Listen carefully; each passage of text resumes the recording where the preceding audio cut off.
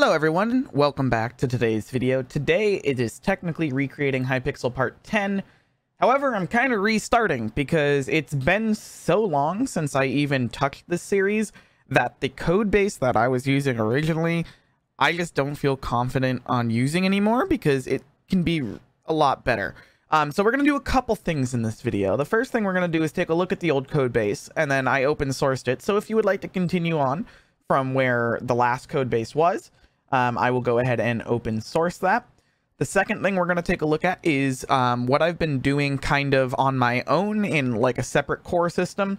This is one that I'm not planning to fully release, but what we're going to do with it is in episode 11, which will be coming out hopefully in a couple weeks. I said that last time, but I actually have graduated and actually have time to record now. We'll go ahead and take parts of that to a new core that we're going to start based on 1.8, because this core I've been working on is based on 1.20. So first, let's take a look at the old core. It is the same thing. It pretty much only had some MySQL stuff, some loading. It used a traditional Minecraft logic of registering events in your main class, loading managers. Each manager did something like load a profile or go for something like this. If you're interested in this, this is now open source. I'll leave the link in the description. You can take a look at everything we've done. You can go ahead and get the code here if you would like to try to run it on your own. Now, what I've done in the meantime, and since I started working on that, is I created a core called Core 2023. And I started this in 2023 because I really liked creating core plugins and how they work and everything. And I showed this off a bit in the last video, and it's called a MiniPlugin system. And what this does is it loads things in a way where it's not all referenced by the main core class, unlike a traditional plugin. So the first thing it does is it downloads all of the things you need into a folder on the server, so it's not shaded in or anything. This prevents issues with Maven or Maven, whatever you want to call it, having issues between developers and stuff. So everything's downloaded and enabled on runtime. It's not handled throughout the shading of the core. It also loads a configure file, obviously. And then it loads a plugin manager system. And what this plugin manager system does is it has a couple things in here. It has the load plugin, unload plugin, reload plugin, get plugin, and unload every plugin. And what this does is it will go ahead and toggle this every single time you're loading something and run its on enable. So inside of our mini plugin class, you can see that it has an on enable and on disable. So every single one of the mini plugins is going to act as its own plugin within like a core plugin, if that kind of makes sense. I keep saying plugin a lot, but that's practically how this works. It goes back and forth depending on what you have set up. So, for example, under our MySQL mini plugin, which is the first one we have here, it loads everything on its own on enable in its class, connects with the localhost details I have, handles its own on disable as well. So when this plugin manager is called, technically every time it's loaded, it will run that on enable. It's not going to do that. And then it also supports reloading, so it can unload a plugin and reload it while you're running the server.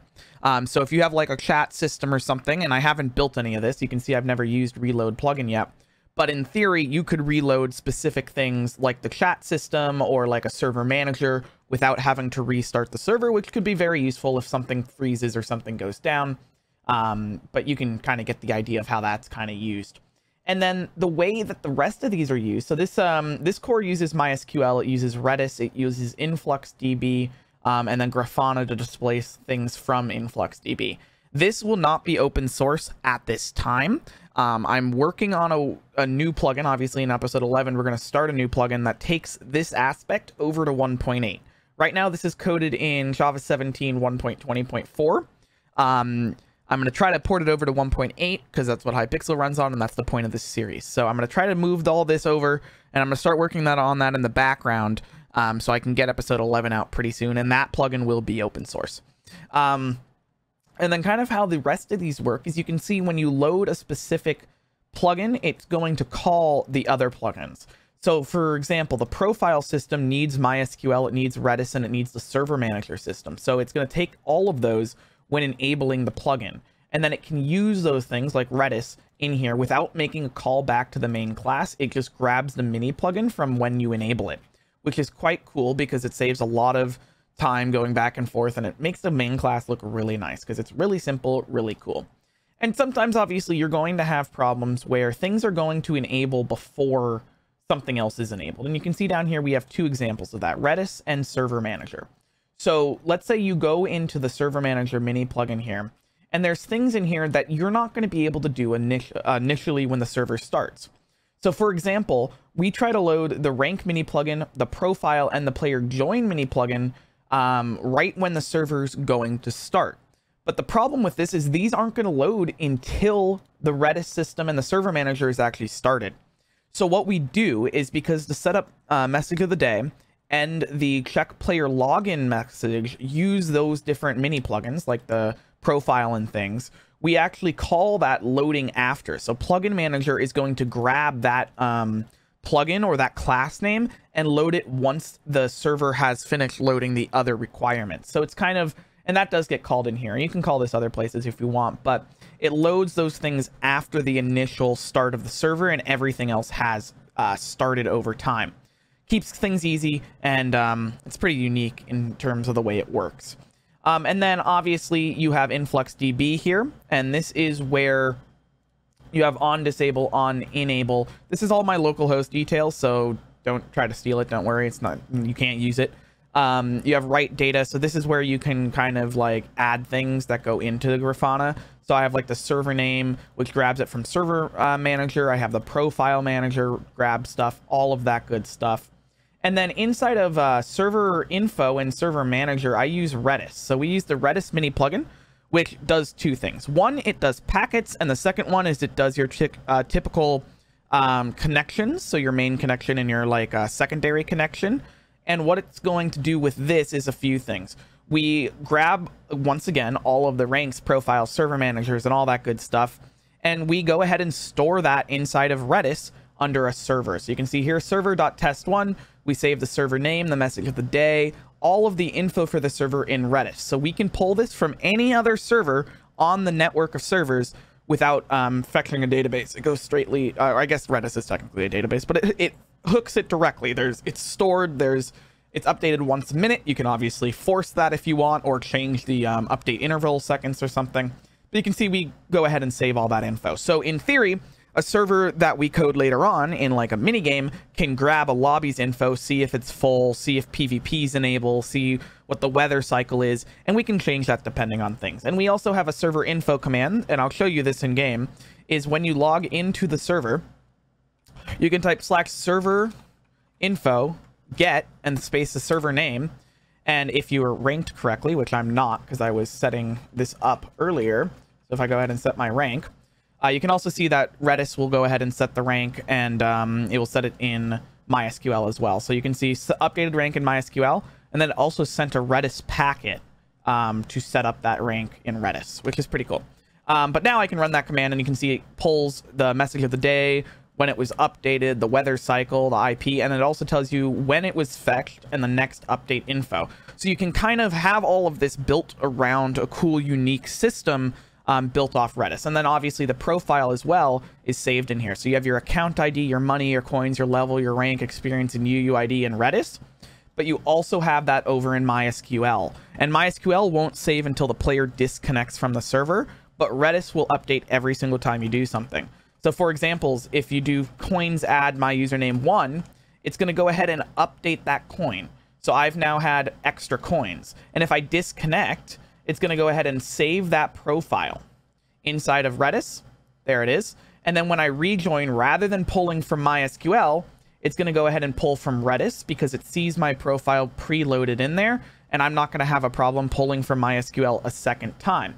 And if I go back into MySQL and refresh, you can see it has updated and saved, but I'm pulling from the Redis, not from MySQL. I save the advancement. And this is good for load balancing and future usage. It is not needed for something this advanced this early, but I wanted to build out something that has a cool little system. And you can kind of see if I go into the rank mini plugin stuff or the set rank command, you can see kind of how complicated this gets, because you have to do so many different things. You have to check if you're in Redis, you have to update where you are in MySQL, you have to update and notify the player, you have to handle any invalid ranks. So I'll kind of let you guys look through this on the screen.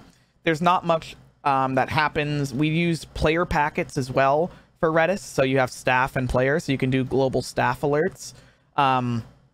And that's what we did here in game when I did coins add global staff alert. Coins a player has been updated to this by my username.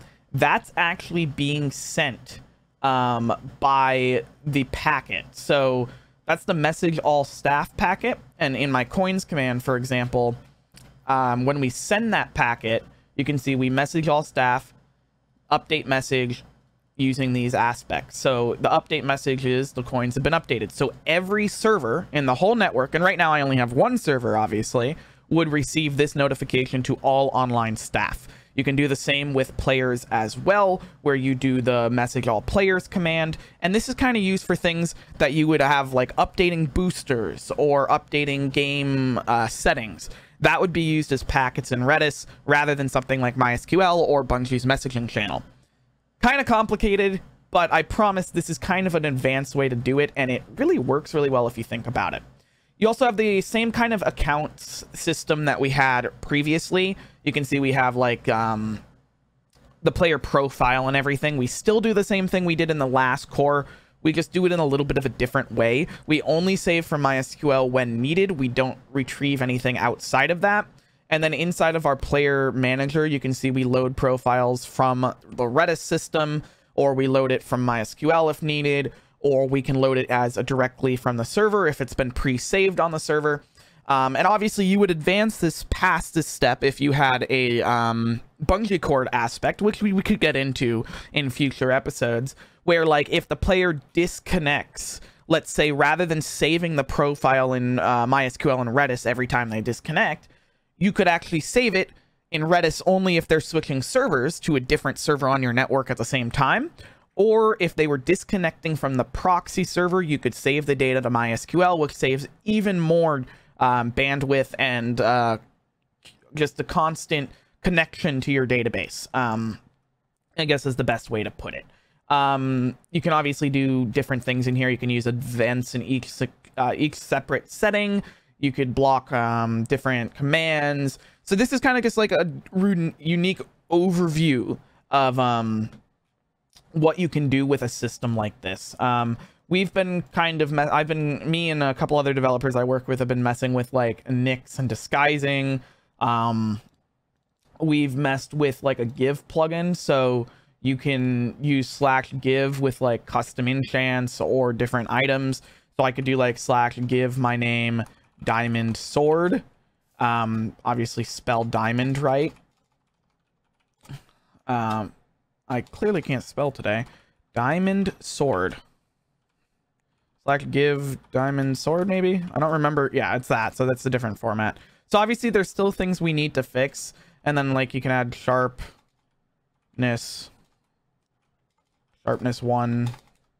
I don't know the actual string of doing this, so it's item name, amount, enchantment, and then all. So /give diamond sword sharp, or 1 sharpness 1 all. There you go. That's how you're supposed to do it. And then it gets a sharpness 1. So obviously there's a lot you can update and a lot you can fix around here. But I kind of wanted to just show off, this is kind of the idea I'm going to get in moving in episode number 11 when it comes out. But for the meantime, you can check out the old core, all the old code and everything that we did here, because I know some people have been asking for it. And in the next episode, we'll go ahead and start working on using a mini plugin system. I'm going to figure out how I can port this over to 1.8, given this is a 1.20 plugin. But if you're interested in something like this, stay tuned, because more of that is coming soon. And I really like using more advanced systems now that I finally have time to explore them and figure out how they work. And this has taken almost a year to kind of get to the point where I really understand how it works. And I've designed it in a way that it can continue to grow without running into the same roadblocks we had with this existing core, where while it did work, you're going to run into roadblocks going forward. It's not something that would actually be used on a production server. It was just kind of an example. So I'll keep you updated on future videos with all this, but I wanted to just get back into this, let you know more episodes are coming. And thank you so much for sitting tight, because I know it's been a long wait. Thanks so much for watching, everybody. See you next time. Well, I'm all for Christmas, all the happy smiles and the wishes, And I want it all, from the lights to the mistletoe.